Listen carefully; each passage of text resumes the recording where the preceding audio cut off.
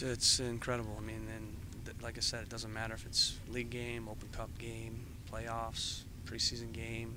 You know, it's never been boring. It's always been intense. It is good that we're playing a team where I think no matter what you say or do, the intensity will be ramped up, and that's good. I mean, Seattle obviously has to play in the Champions League here coming up, so I'm hoping that in terms of where we're at, we look, like we're competitive in all aspects of the game. But we expect a really difficult game, and that's what we want out of preseason. We're not playing these games to try to get points or wins, although we're never going to play to lose, no matter when it is or what it is. Whether it's training, we're always going to be competitive. That's our mentality here.